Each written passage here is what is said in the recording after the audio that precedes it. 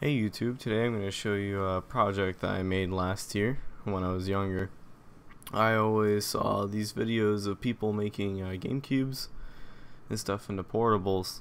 It always really inspired me that people were able to put such good hardware and things that I loved to play into just portable forms.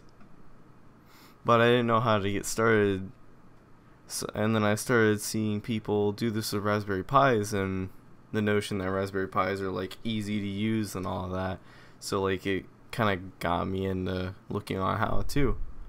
But I always saw them using Raspberry Pi Zeros instead of the 3s, which were a lot more powerful and played more games that I would like to play.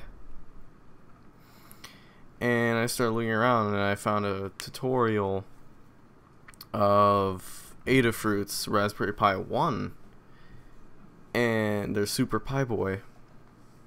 So I started to look at that and I realized there's had one joystick, 4 buttons, and 2 shoulder buttons. The games I would want to play, like PS1, Nintendo 64, need more than that.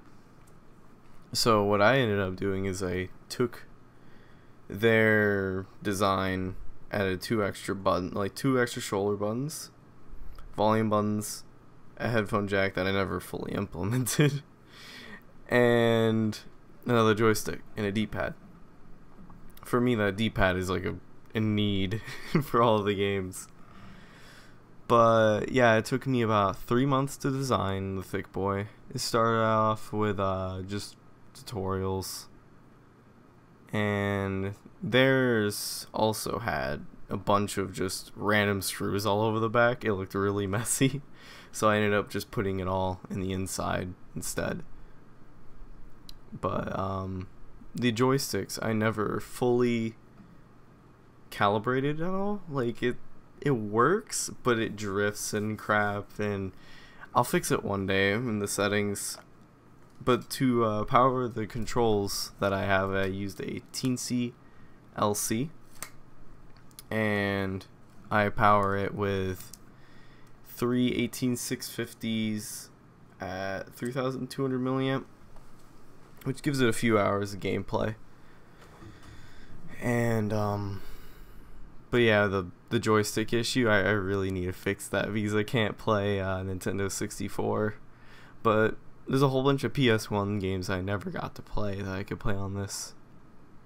And also another issue with the audio, it slowly gets louder with feedback, which I don't know how to fix, and I'll fix it maybe one day.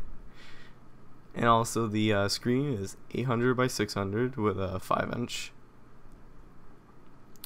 But overall, for something that I made when I was 16 and I didn't know anything, I didn't know how to solder, I didn't know how to 3D model at all, I didn't know how to script at all for Arduino.